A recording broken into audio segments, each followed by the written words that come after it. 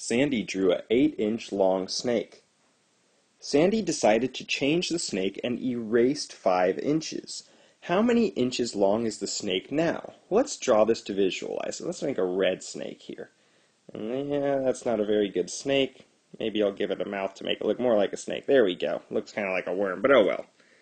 So here's the snake, and she drew it originally and it was 8 inches long. So we could pretend we have a ruler here and that this ruler will go to 8 inches.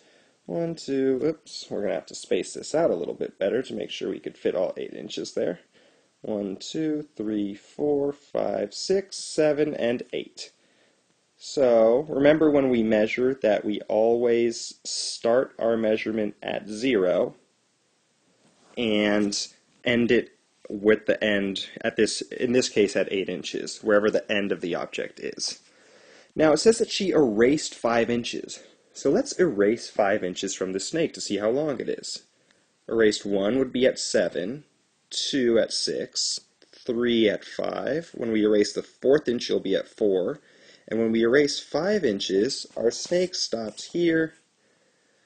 And now it is only, as we can see, 3 inches long. Really what we had right there was a subtraction problem. We started with 8 inches.